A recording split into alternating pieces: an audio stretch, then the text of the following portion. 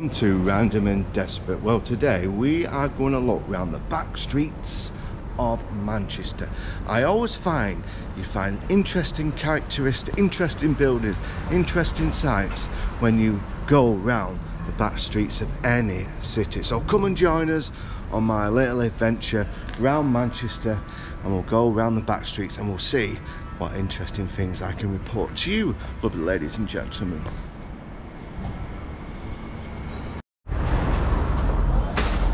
Now look at this. This is the old toilet, the old-fashioned toilet where you used to go underground to use the toilet. But like anything in the UK, all around Europe and all around the world now, they close the public toilets, and I think it's absolutely disgrace. Because what are you supposed to do now? Okay, I suppose they made it in yeah, they made it, painted it. This doesn't help.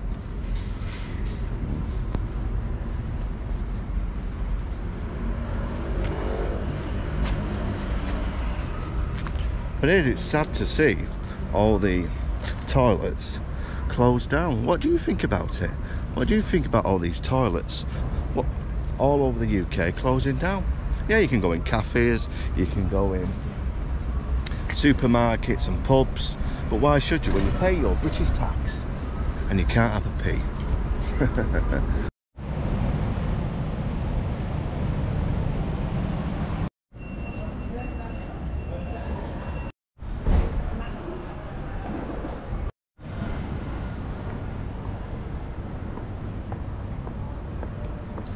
What beautiful architecture that is.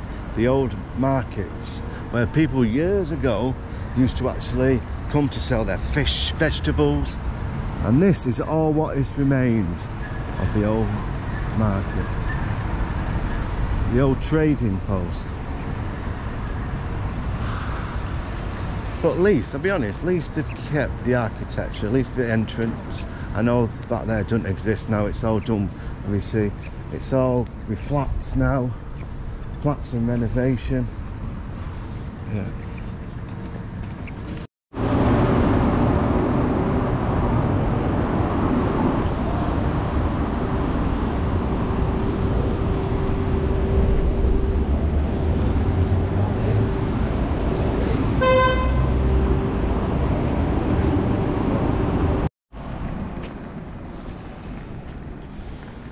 Now most of the back streets, what they do to developer, they knock down all the old buildings, all this specialness, uniqueness, and they build holiday inns, they build flats and charge just ridiculous amount of rent.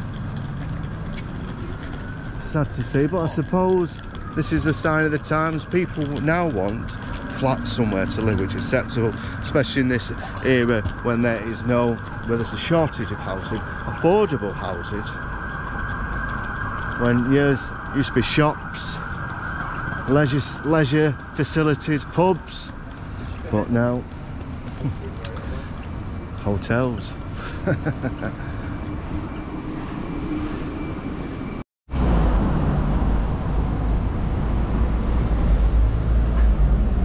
Interesting place. What do you think that place is? Let me know. And I'm not going in it.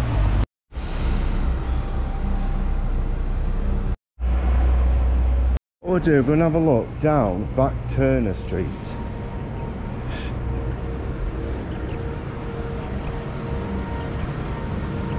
Absolutely full of graffiti.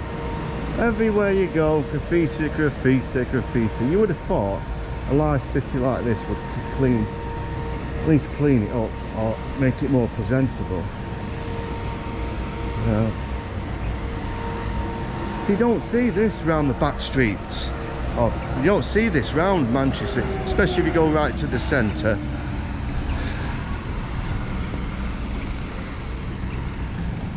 Interesting place. Interesting place. Well, I'm not keen, I must admit, I'm not keen on Manchester or big cities like this.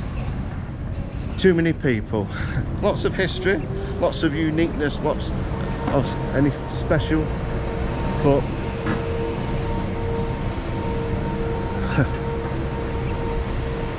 That's all you get now. Look at the size of these apartments. Some of these apartments, you're talking £500,000 to live in the Manchester. Big place. I'd rather go around, to be honest with you, small bits of Manchester.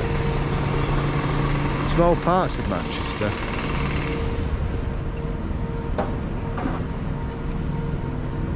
Cities, okay. I'm not a lover of big city, to be honest with you. I like the small, independent, quiet towns what are dotted around UK. Because big cities, more trouble. Plus you get told off more for filming. But you do see a lot of interesting things, especially the architecture of buildings, because you know what I'm like about buildings. Because I find when people years ago made these marvellous buildings, what you see now, a bit of local, bit of their history, people who put the bricks in a bit at a time, you're making history. Because people who did build these cities or build the beautiful structures are not here no more.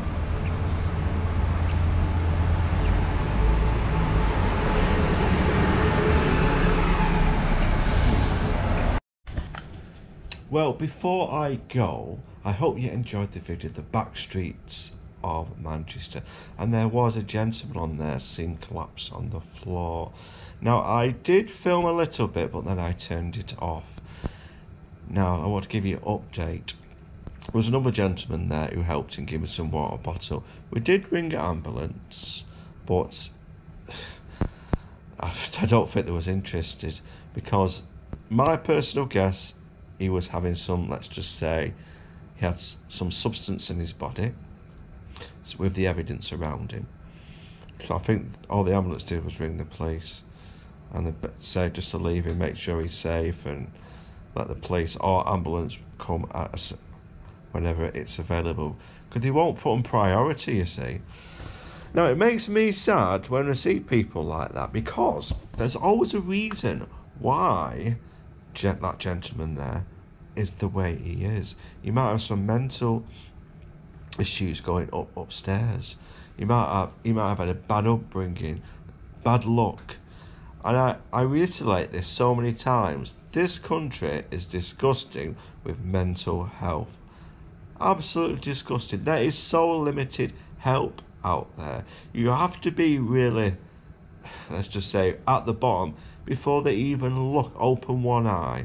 Now, there should be units, there should be ways to help people. It's all right treating them, but let's help them, educate them again, get them a job, get them clean, get them prospects. Otherwise, they're just going to go downhill, and there's only one way they're going to go. Well, I've had my rant, and do you agree with my little statement? Thanks for watching, people, and I'll see you next time on another video with Random and Desperate.